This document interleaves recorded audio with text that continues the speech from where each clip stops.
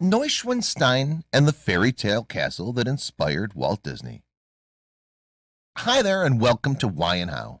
I'm Scott Leffler and I'll be your guide today. If it's your first visit, make sure to like our video and hit that subscribe button and let us know what you think in the comment section below. Few places on earth look more like storybook illustrations than that. With its towers, turrets, frescoes, and throne hall, Neuschwanstein looks like it was plucked straight from your favorite fairy tale. It's one of the most famous castles and the most popular tourist destinations in Europe. It's considered as the eighth wonder of the world. It rises on a hill in the heart of a green wooded mountain in Bavaria, Germany, near the town of Fussen.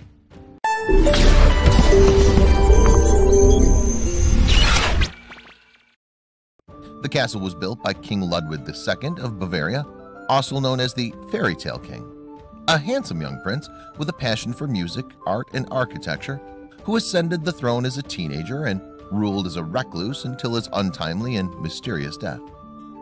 During his lifetime, Ludwig II was denounced as a madman obsessed with beauty, spending money he didn't have on eccentric and ambitious building projects. Neuschwanstein was just one of many commissions ordered to enrich the cultural landscape of the nation. Ludwig II's reputation as an eccentric, reclusive king makes it easy to see why Neuschwanstein is so often called the castle of the fairy tale king. In a letter to his friend, the German composer Richard Wagner, Ludwig II said his intentions with Neuschwanstein were to rebuild old castle ruin of Hohenschwangau in the authentic style of the old German knights' castles. He described guest rooms with a splendid view of the noble Solling, the mountains of Tyrol, and far across the plain, and spoke of a singer's hall and an ample castle courtyard. But it's believed, almost without dispute, that Ludwig II built Neuschwanstein for political and deeply personal reasons. In 1866, Prussia emerged victorious from the Austro-Prussian War, forcing Bavaria to accept an alliance with the empire. King Ludwig II of Bavaria essentially lost his power. It's thought that Neuschwanstein became the centerpiece of Ludwig II's imagined kingdom, where he could act as a true royal. Neuschwanstein Castle, with its white limestone facade and deep blue turrets, is rumored to be real-life inspiration for the castle in the Disney classic Cinderella, released in 1950. The resemblance, after all, is striking. But there's another Disney castle that looks quite a bit like Neuschwanstein, and that's Sleeping Beauty's castle in Disneyland. Before Walt Disney began constructing his Californian theme park, he and his wife took a trip to Europe that included a stop at Neuschwanstein. Representatives of the park told the Orange County Register that Disney did have Ludwig II's remarkable home in mind for Sleeping Beauty's fairy tale palace.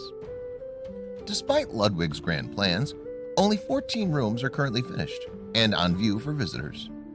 On the guided tour of Neuschwanstein Castle's interior, you'll have access to the cave-like grotto, throne room, and the Singers' Hall, among others.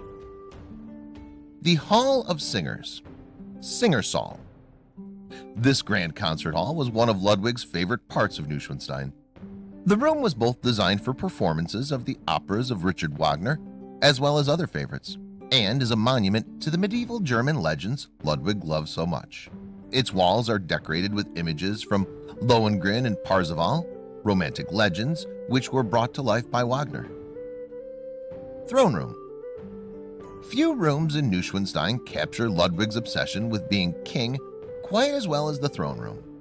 The two-story space captures the majestic of Byzantine churches and is finished with a 13-foot chandelier, a painted cupola, and elaborate floor mosaic.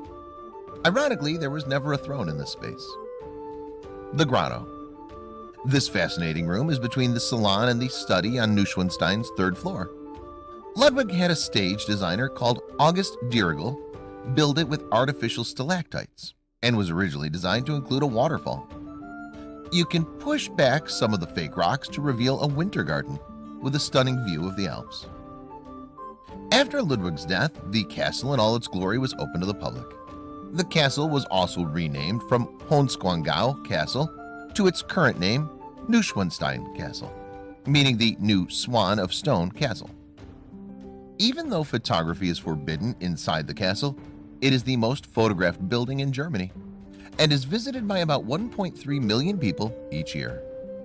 Ludwig once said, "I want to remain an eternal mystery to myself and others." It's certainly what he's become, and his mysterious element still fascinates people today.